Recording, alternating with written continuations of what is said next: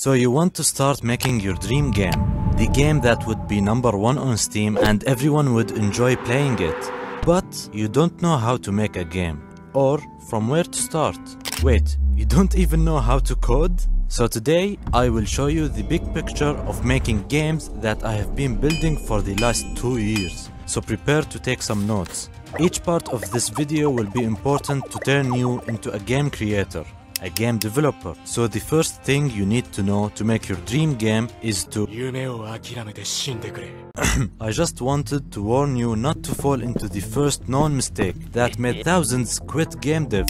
You can't make a game similar to AAA titles with no experience. They have an army of developers and millions of budget. It's like solving the hardest NASA level physics question in your first high school lecture. So if the first step not making your dream game, then what should you do? I think you already know the answer. It's by practicing, and it's done by making small games that are actually playable.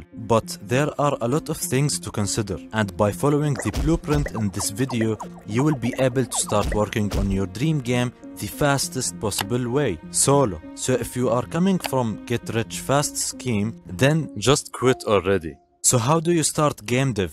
Well, you have two options to begin with: Mastermind and Practical Beast. The first option is to gain theoretical knowledge by going to a game school. Sorry, but who would spend their money on something free on the internet? Or at least way cheaper. So I won't consider this option as you can spend your money more wisely, but the way I recommend is to learn from courses and YouTube, and at the end it's your choice. The best thing about this is that you will learn at your own speed, which is probably faster than any school. After that, start making small games to practice and apply the knowledge you learned. The second option is reversed. You start by opening a game engine and making small games, but you will have to learn at the same time. Wait, there is something off here. I want to clarify something. You will never stop learning in both scenarios till you reach the expert's level, and it's known as the 10,000 hours rule. It's basically saying that you need this amount of time to be an expert at any skill. But hey, being an expert is not our goal. We have to learn the basics and reach the sweet spot level as fast as possible. And there is another book estimating the time you need to reach that, which is 20 hours. But I think in game dev this might be 40 hours. I don't know, just my own guess. If you are already a game dev, tell us in the comments how much time did you spend to nail down the basics and feel like actually understanding how this journey works. Anyway, that's what I was talking about earlier. You either learn theoretical knowledge by spending 20 to 40 hours and then start making games, or start making games straight away with zero knowledge and learn as you go. Remember that game dev is a steep learning process, and the first 20 hours will give you that satisfying boost at the beginning, which is what I recommend. When I first started, I chose the first option because I didn't want to work on something that I might end up disliking, and honestly, I don't want to feel lost in the middle of the process. So I will tell you what I have learned, and then you can choose the option that suits you. After that, I will tell you the next steps. We are building the full picture, so be patient. I learned what jobs are involved in making a game, with a good explanation for each topic and how to deal with problems, as being a solo dev means taking all the responsibilities involved. But that will take hours to explain. So I will tell you what are they, and feel free to ask ChatGPT or search about how it works. So let's get started. Making a game involves... Wait, I have already said that. Okay, listen. You will wear multiple hats. You will be the artist, whether it's 2D or 3D. You will be responsible for storytelling, VFX, marketing, level design, sound effects, planning for a game, fixing errors, making mechanics and systems, game and music, UI, game design, game feel, polish, genre and themes, narrative types, prototype, scope creep, risk management, game economy, AI for NPCs, and much more. Almost every field requires the first 20 hours, and it's hard to be honest. But remember that you don't have to learn everything at the same time. So don't feel overwhelmed and start learning one thing at a time. So after choosing your path, let's begin with choosing a game.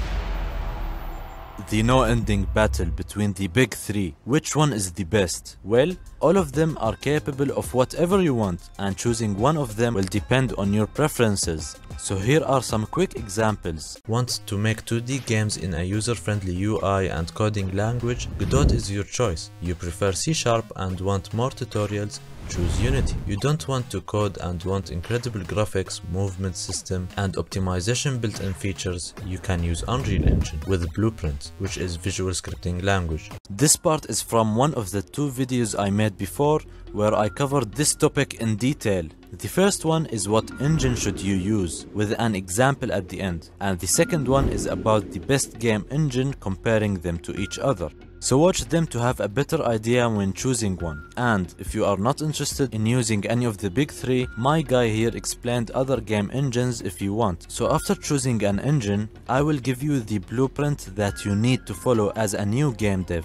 But before that, let me tell you from what game. A game is divided into 2 parts. Basically, what is inside, which is the code, and what we see, which is game assets. If you are familiar with web development, you will know what I mean. So you have assets and codes. Assets are anything you can see: animations, sprites, characters, and models. The code tells the assets how to work with each other and build the logic of the world. So now that you know the path, the game engine, and from what games are made of, I will tell you the plan you have to follow to thrive as a solo game developer. So to build your dream game the fastest way, you need the experience that will let you do that. And you will gain it by making small games, as I mentioned before. You can make small games for your dream game, or you can join game jams. It's a competition to make a game in a short time with a goal in mind. And of course, prizes for the winners. But what are the benefits of making small games, you ask? Basically, you will surpass 20 to 100 hours and understand the basics. You will be able to make money from your games and build up an audience. You will also know your abilities better, so you can focus on what are you good at and outsource what you are bad at. But the main benefit is obviously the experience that allows you to plan for your dream game. It's just pointless to put a specific deadline in mind and not following because of lack of experience. But after learning the full process from making small games, your planning accuracy for a game will rise, which means a higher chance to finish your dream game without quitting. So how exactly do you do that? Start with whatever option you have chosen. Then when you start making small games, make a 1-week game 3 to 4 times.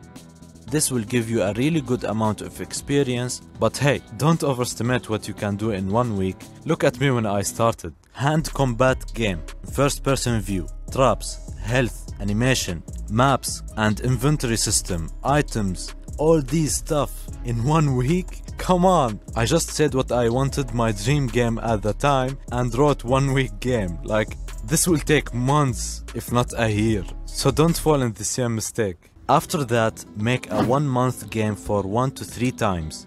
You will decide how many times depending on your skills and gut feeling. This time, when deciding an idea for the game, a quick tip is to mimic a game but add a twist to it. For example, let's say I made a Flappy Bird but you control the obstacles. Or I made Clash of Clans but you are the king. So now you are making a unique game that requires 1 month to get a better idea about the difficulty when adding a unique mechanic. Then you will enter the series stage. Make 3 and 6 months games, and if you became already good at it, you might end up selling these games, like Thronefall. It took us 176 days. And now you can make your dream game, which might take 2 years. With all the experience you got. And we will discuss the process of making a commercial game. But before moving on, if you are asking how can you sustain spending all that time without an income, then you should watch this video, which I believe it will be really valuable for you. I don't know why no one watched it. Before talking about the process of making a commercial game, which is any game that you are planning on selling and requires 6 months, we need to know how to You can write 1 or 3 pages like a small version of a GDD. There is no specific rule, do whatever you like. A GDD is where you write down the core mechanic, art style, and story. You can ask the community on Discord or Reddit or search some examples on the internet to get a better idea. But you have to put a timeline and budget for the game. You simply can't start working on a game with no time limit and scope creep. You will hate yourself. So what is the process of making a commercial game? The proper way that most new devs neglect is to start making a GDD, the planning page we have talked about, but take it more seriously. Then start prototyping your game idea until you are satisfied and find it fun to play. Prototyping is testing mechanics and ideas without using game assets to know if it will be enjoyable and if the idea worth doing or not. That means no level design with ready assets, just trying the game itself to get feedback. Then there are 2 options. You either prototype your whole game and then polish, or you polish as you go from the start. Polish means adding sound effects, VFX and other stuff to make everything 10 out of 10 game ready. So after you finish polishing the first part of the game, which contains 15 minutes of gameplay, you can release your demo to get feedback and fund your game through Kickstarter or a publisher. After the demo, you simply finish the game with the DTP process that I have just made, inspired by this, which is in the production phase. Develop, test and feedback, polish, repeat. As you have 4 phases: concept, pre-production, production and post-production. That's the blueprint you need. But now I will give you few tips that will boost your progress more than what you ever think. To make everything by yourself, a quick tip is to use assets and websites. Don't feel insecure about that, as your mission is to combine assets to make the game fun to play, because this is the only thing that matters to gamers, and it's one of the hardest things to do. The last golden tip that I don't see many devs use is to always study other games and see what's working. Like, don't know how to balance the game or how to make a trailer? Always analyze other games and keep learning. An interesting way to learn is to analyze why certain games failed so you don't fall with them. So you do that by seeking the best and worst games in your same genre. Then read reviews on Steam and Reddit about the game. Also, watch some clips of the gameplay and think, what could you have done better? This in case you don't have time to play games. This is how to make the game solo without quitting. But before you start this journey, you have to know the truth. The truth about making games solo, that it's not only hard, but it sometimes feels impossible because of errors with no solutions, the time and money you have to spend, taking care of all responsibilities, and the games you have to compete with. So if you want to enter this field to enjoy it as a hobby in the first 1 or 2 years, and most importantly to enjoy that moment when gamers and your friends play your game, then you are more than welcome. So ask yourself why you want to make games. If you are overwhelmed, I recommend you watch the video again and write down what you have learned. You will also help grow this channel. Speaking of that, if you find this video helpful, you know what to do. And I recommend you watch this playlist. I think you will like it. And as always, enjoy your game dev journey.